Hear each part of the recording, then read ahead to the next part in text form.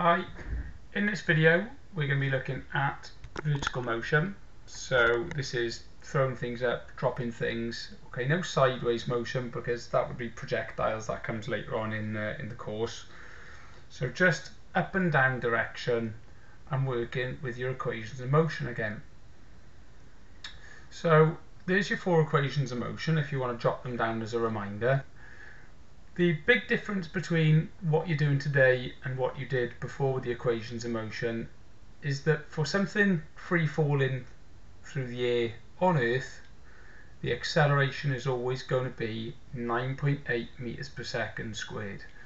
So you'll always know the acceleration. Okay, so A is 9.8 meters per second squared, or sometimes it will be minus 9.8 meters per second squared. That's all to do with the direction that you're calling positive. We'll see a bit more about that later on. So that actually makes things easier because there's one of your 5 variables fixed for all questions. Now what's worth writing down and really thinking about when you're doing these questions is which direction positive and negative are going to be.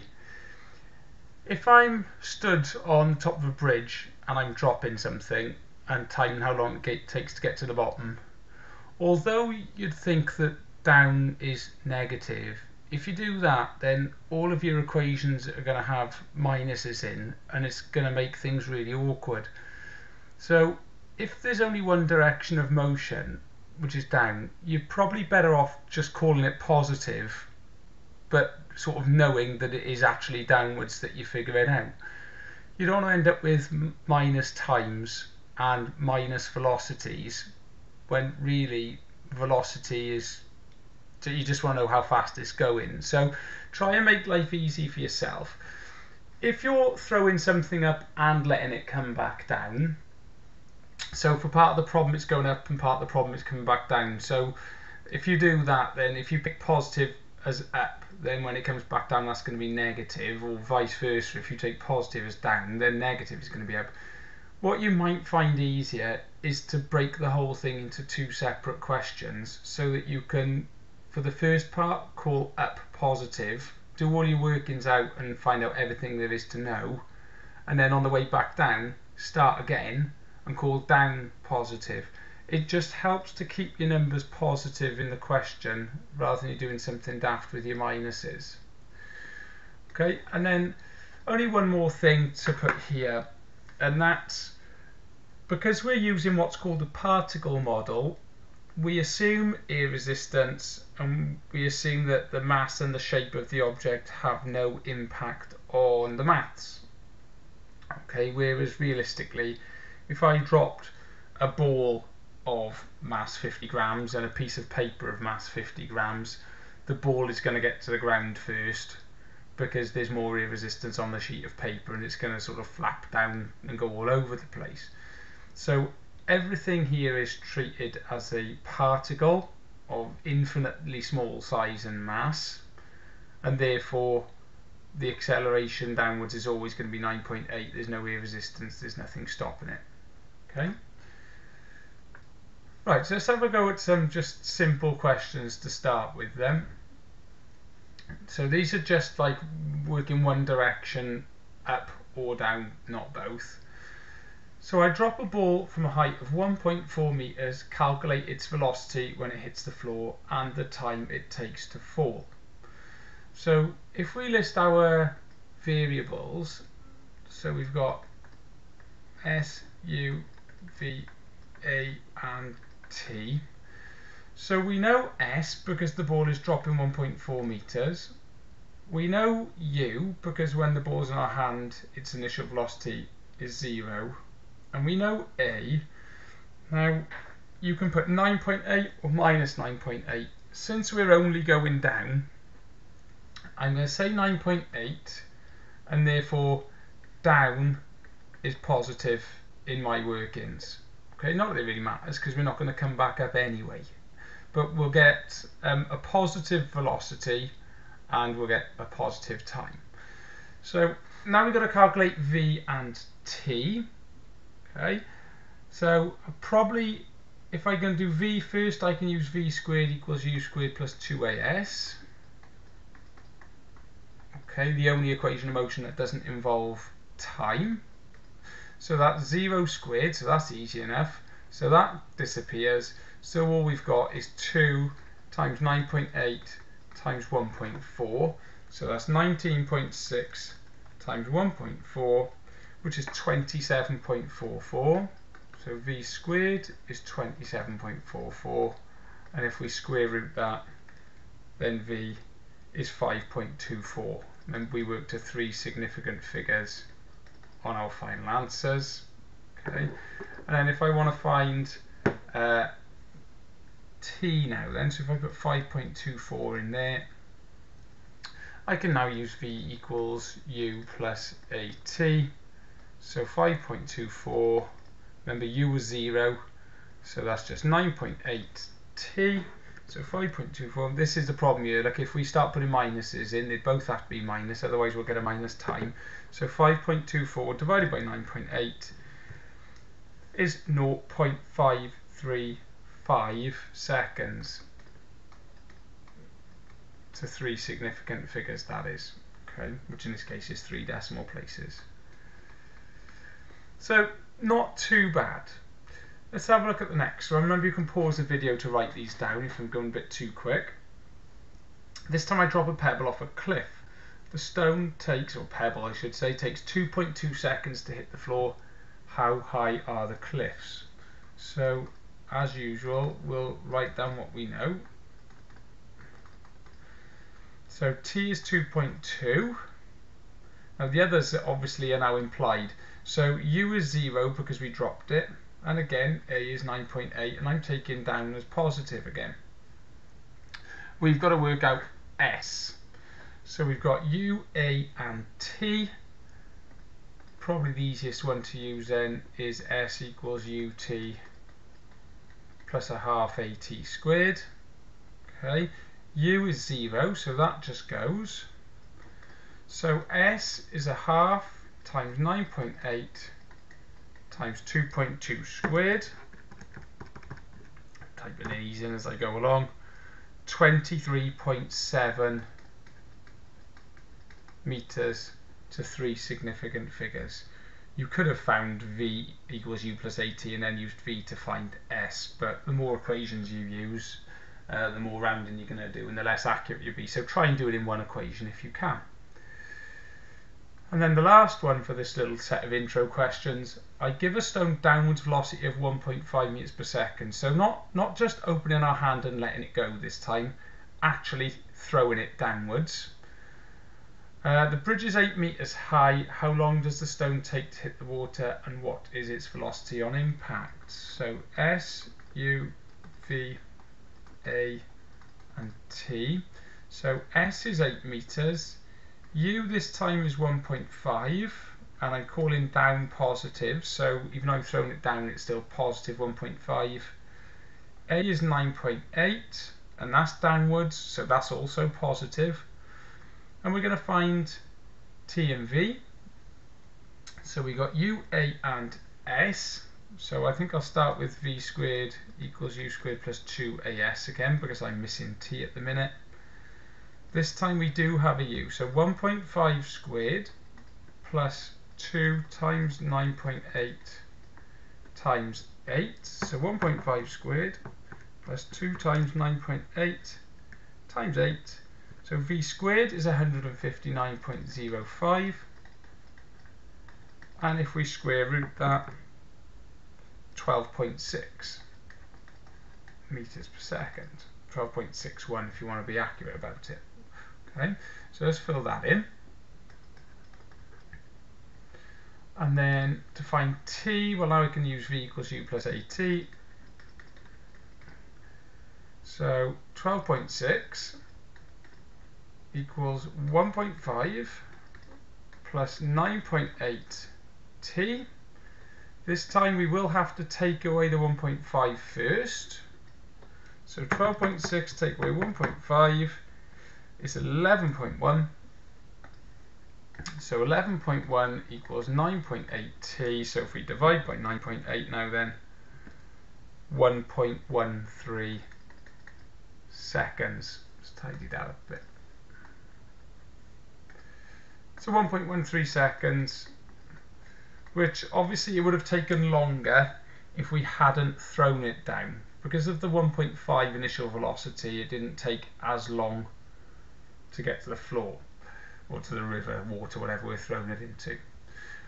Okay, so that's problems where the object only goes one direction and down. Now, if we were in class, I'd be stood in front of you throwing a ball in here and asking you to describe what's going on. So here's somebody who doesn't look anything like me, throwing a ball up in the air, and we're going to look at what's happening at each stage. So in this first picture, the ball has just been thrown, it's left the boy's hand, so it's got upwards velocity of u. Okay. Which way is it accelerating? Hopefully downwards, because acceleration is always down. So that means, now acceleration, remember, is a double arrow. Acceleration is downwards.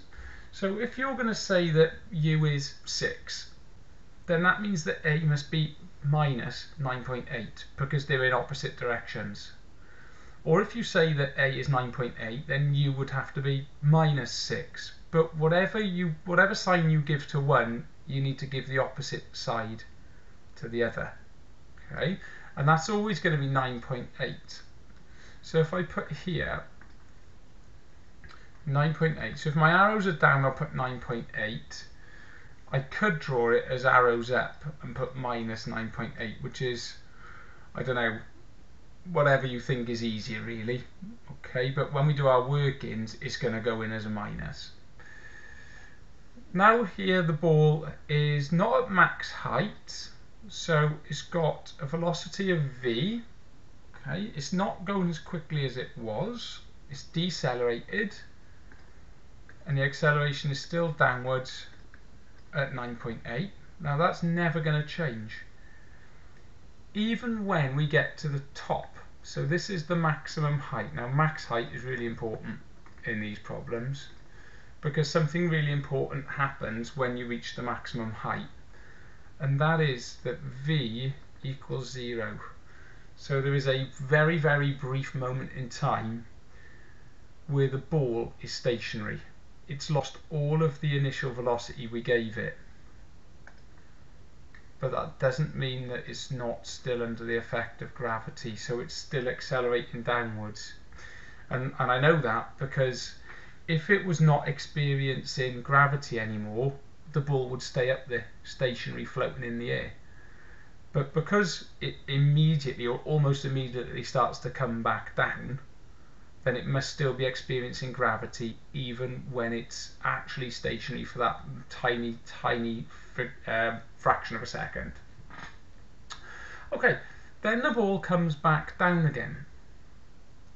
So at this point, the velocity is downwards, and an interesting little thing happens here. When you're ignoring air resistance, because the ball has returned to the same height that it was initially, v is actually equal to what u was, but in the opposite direction. So if I threw it up with an initial speed of 6 meters per second, then when it comes back down past my hand, it's going minus 6 meters per second. Okay, it's coming back down. And it's accelerating in that direction as well. So what you might want to say now, when you get to this point here, is that afterwards, because the motion is downwards and the acceleration is downwards, we may as well call down positive.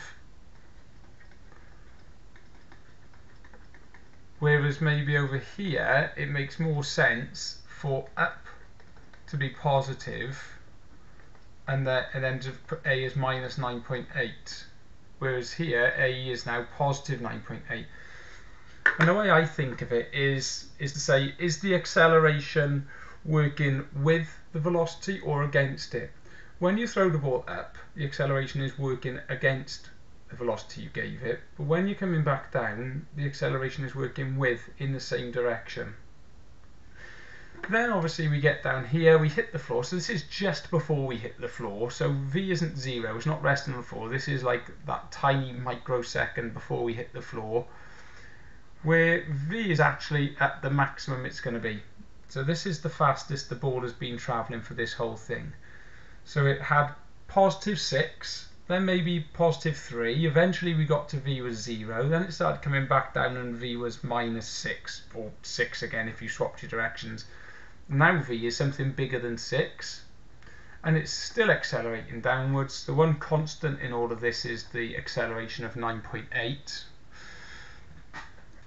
and we hit the floor. But this 9.8, a lot of people think that when you get the maximum height, gravity stops working. It doesn't. V equals 0, but you're still accelerating. And we can graph this now then. So if you want to pause the video and scribble this down, and then when you're ready, we'll draw the graphs. Okay. So first decision you've got to make is, what is 0? Is 0 where the ball started from, or is 0 the ground? If 0 is the ground, then the ball started with some height already. This is a displacement time graph measuring the distance. So if 0 is the ground, you get a shape like that. Hopefully symmetrical, so I'll redraw that because it should be sort of like a -x² curve. That's better. So this is the initial height that it was thrown from, so when it was in the boy's hand, and then this is the ground, so this is if the ground equals 0. If you'd prefer to say, well, where it started from is 0, you get the same shape, but it goes like that. So why has it gone negative? Because it's finished lower than what it started, so it's got negative displacement. Now neither of those graphs is wrong, you just need to be clear with what is your 0. Okay, I think it makes more sense to put it there and measure from the ground, because the ground is obviously a fixed position. So what we've got then, a few points here.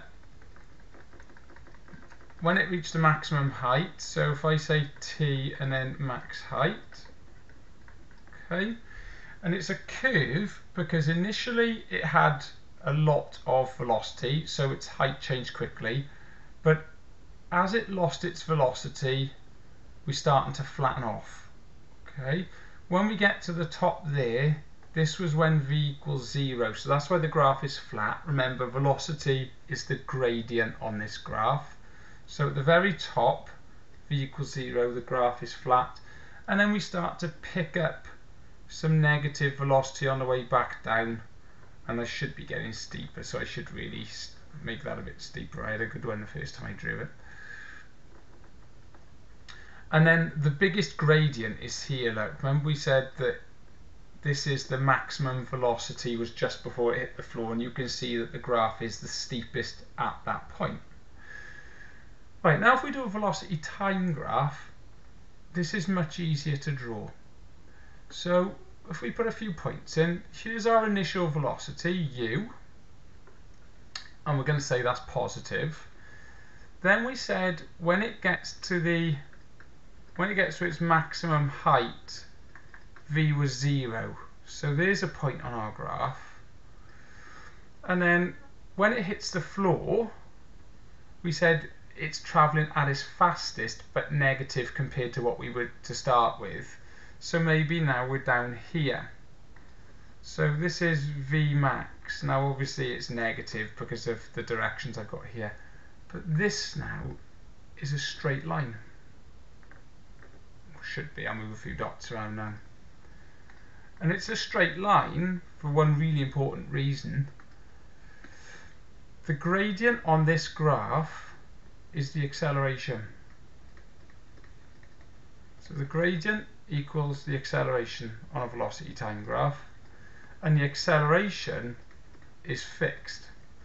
So the gradient for this whole graph is minus 9.8, and that's why you get a straight line graph, because it loses its velocity at a rate of 9.8 meters per second every second.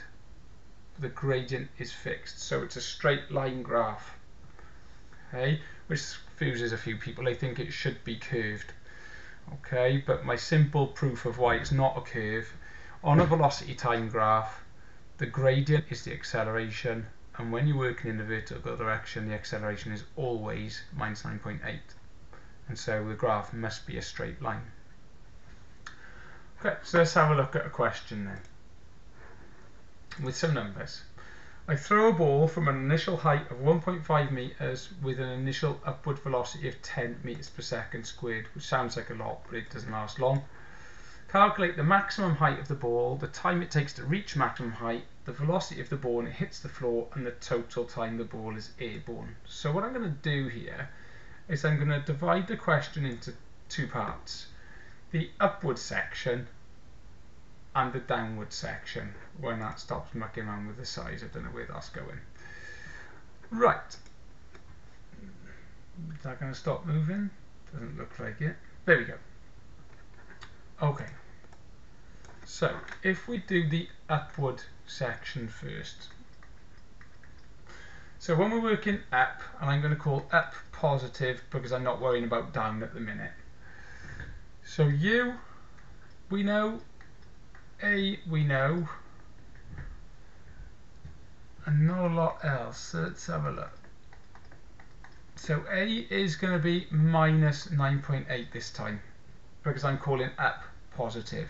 And U is 10. Now, if I'm looking at up, at the end of the up section is when we reach the maximum height. And when we reach the maximum height, remember V equals 0.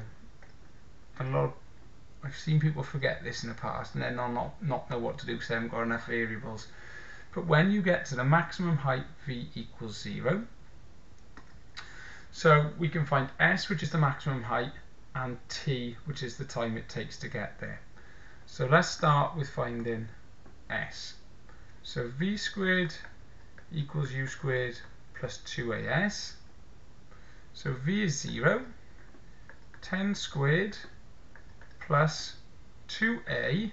Now remember, A is minus 9.8, so 2A is minus 19.6, and so that's not actually a plus, it's a minus.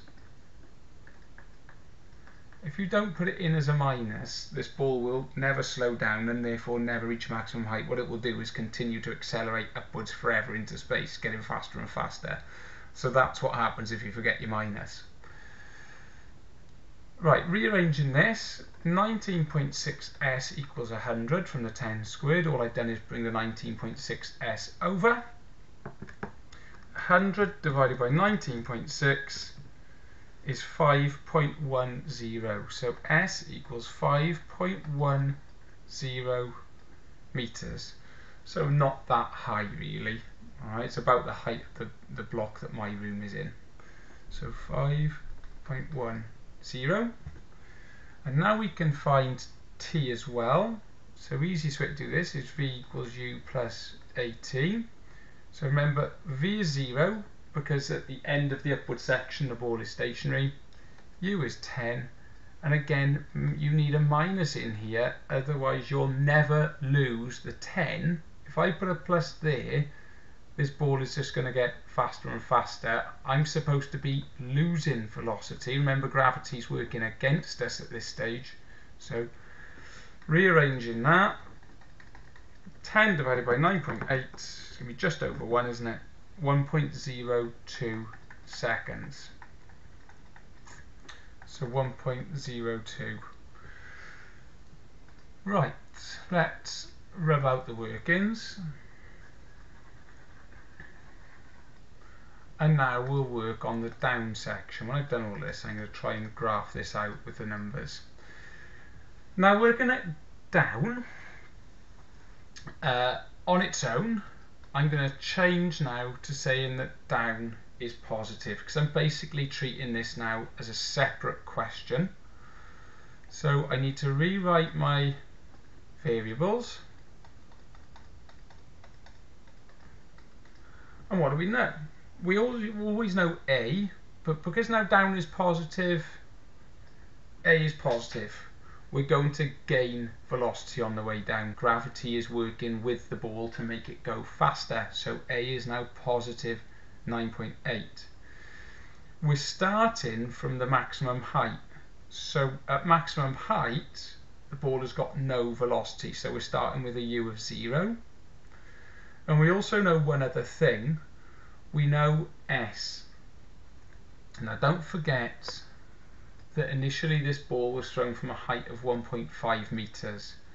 We then worked out that it went a further 5.1 meters upwards. So altogether, the ball is 6.50 meters from the floor. That's how far we're going to drop. So if I graph it so far with a displacement time graph, we've started from 1.5 and we've gone to here, which is 6.6, sorry, not 6.5, isn't it? Okay, 6.6 meters. But now we're on the coming back down section, which is this.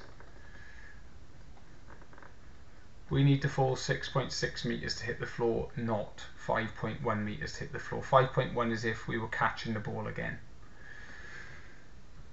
Okay, we've got U, A and S, so I'll start with this equation to find V.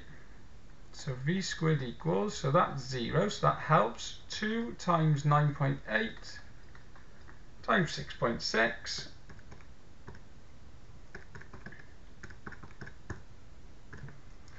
which is 129.36, and square root that is 11.4. Work into 3 significant figures. And down is positive, so that makes sense. It does have positive velocity because it is travelling downwards. And the time, so if we do V equals U plus AT, probably the easiest way to do this. So 11.4 equals, U is nothing, so 9.8 T. So that's 11.4 divided by 9.8 is 1.16 seconds. Now remember, we already took 1.02 seconds getting to maximum height. So altogether, with the 1.16 seconds it's taken to land, we're now on 2.18 seconds. So that's actually this. The total time that it's in the air is 2.18 seconds. 1.02 seconds on the way up, 1.16 seconds on the way down. Remember, it's got further to travel on the way down, so it takes a little bit longer. Even though it's actually going faster when it hits the floor, it's still got further to go. So there's the displacement time graph. It's got all my measurements measured from the ground. So T, S. If I want to do a velocity time graph as well, now this is where we're going to have to be a little bit clever. Now when I did my calculations, I swapped positive was up and then I started again and went positive down, because I'm putting the whole thing on one graph. Now I'm going to have some negatives, okay, because I want to do one graph for the whole problem. So I'll say that up is positive. So this is a velocity time graph. I'll mark on the key times. So 1.02 was max height, 2.18 is when the ball hit the floor. Initially it had a velocity of positive 10 if up is positive. We know it's a straight line graph, so it goes like that. And we know that when it hit the floor, now we calculated 11.4. On this graph I'll have to write minus 11.4 because it is the opposite direction to the initial 10. So that's really, sometimes your workings and your graphs are not exactly matching because when we did our workings we treated it as two separate questions and changed our mind about which way was positive. On the graph, because we're doing it all as one big graph, it's got to be negative somewhere. And there you go, that is a fully defined problem now. We know everything there is to know about the ball. You can put any time in, so if it said which direction was the ball travelling after 0.5 seconds, well, I can see from my graph that it was still on the way up at 0.5 seconds. All you would do is a SUVAT calculation and put in that t is 0.5. Okay, but it helps to know that the ball was actually still on the way up. If a question said at what point did the ball have a velocity of -4, well, all you do is SUVAT and put v as -4. Okay, so it would be around here somewhere, wouldn't it, -4, and you could work out at what time that was. So obviously on the way back down when v was -4, but you could work out how far off the ground it was. You can basically do anything you like as long as you know whether it's on the way up or the way down at any given point. And I would definitely, at least to start with, break these problems into up and down as separate questions and carry some numbers over from one to the other, like when I went from 5.10 to 6.60.